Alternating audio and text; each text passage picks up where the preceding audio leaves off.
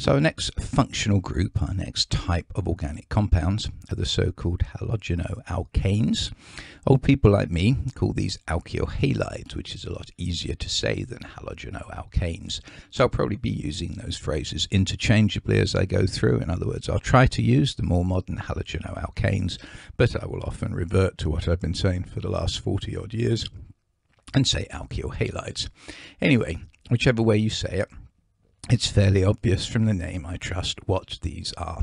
These are alkanes in which at least one of the hydrogens has been replaced by an X, where X is any of the halogens. Now, we'll very rarely mention the fluoroalkanes, at least in this chemistry part. When we get into the applications of halogenoalkanes, the fluoroalkanes feature quite considerably, but we're going to be interested in the chloro, the bromo, and the iodoalkanes in this particular talk. Their general formula is relatively straightforward. All we were doing is we're replacing a hydrogen with a halogen. So you can see here CnH2n plus 2 would be our alkanes. Replace one of those hydrogens with a halogen, and it's just 2n plus 1x. Nothing fancy like reducing the number of hydrogens because of extra carbon-carbon bonds like we saw with the cycloalkanes or the alkenes. Just very, very simply, every single halogen you have on replaces one of the hydrogens. Let's have a look at a few examples just to point some things out about the naming. They're very much treated as just alkyl branches. So where you would have had a methyl group, here we've got a chloro group. So this would be 1-chloro, 3-methyl butane. There's no difference in the priority in terms of numbering scheme between a halogen and an alkyl branch. So you could quite easily see something like 2-methyl, 3-chloro, because it made sense to number the methyl group lower than the chlorine. This is, of course, a primary alkyl halide because the carbon to which the chlorine is attached in this case is only connected to one other carbon. Another one, try and name this before I click it. Well, we've got 1, 2, 3, 4 as the longest chain. We've got a methyl group on the 2. We've got a chlorine group on the 2. So this one I could call 2-chloro, 3-methyl, which is my preferred one, or I could have called it 2-methyl, 3-chloro. Either way round, it tells you the same molecule. This is an example, of course, of a secondary alkyl halide because the chlorine to which the carbon is attached is bonded to 2 other carbons. And as our last example, this one here, again, name it before I start. Again, it's a butane, 1, 2, 3, 4. Here, no ambiguity about how we number it. We've got both the methyl and the chlorine on the second carbon, so 2-chloro, 2-methyl butane. And then this would be a tertiary alkyl halide because this carbon is bonded to 1, 2, 3 other carbons. With this assignments of primary, secondary and tertiary, which is going to become more and more important as we go through this particular module and then also in the next module on alcohols, a lot of times it's one of those few times in which I think educationally you're better off using the skeletal structures because you can see very easily the chlorine bonded to this carbon which goes to one other one making a primary.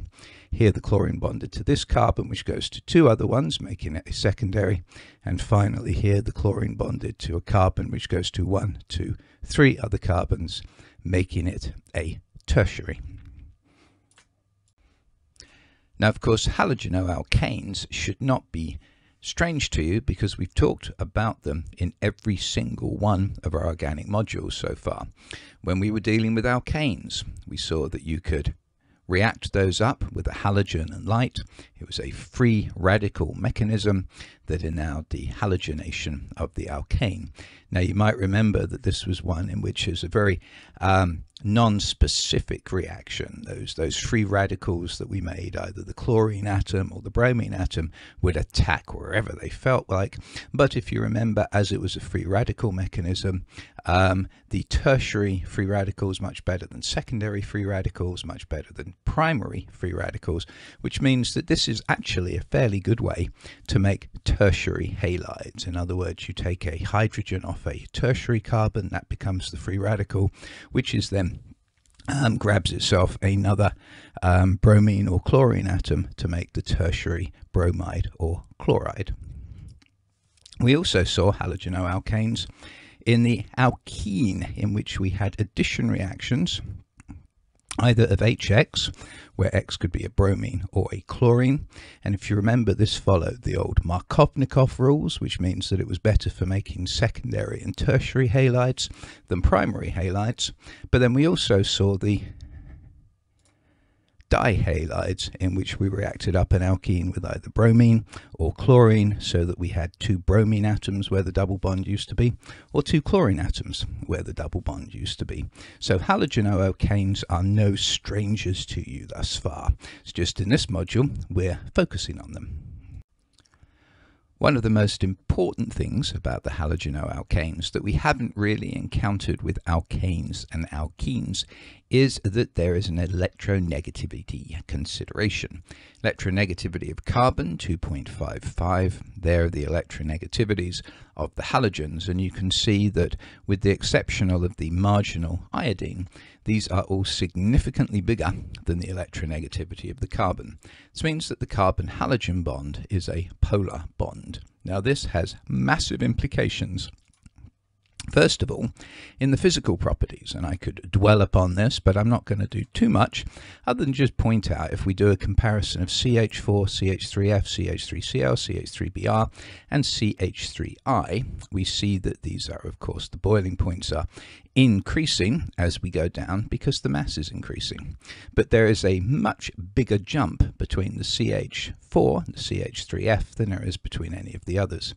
And that's because CH4 is a nice symmetrical non-polar molecule, thus the only things it has holding it together in the solid or the liquid state are dispersion forces.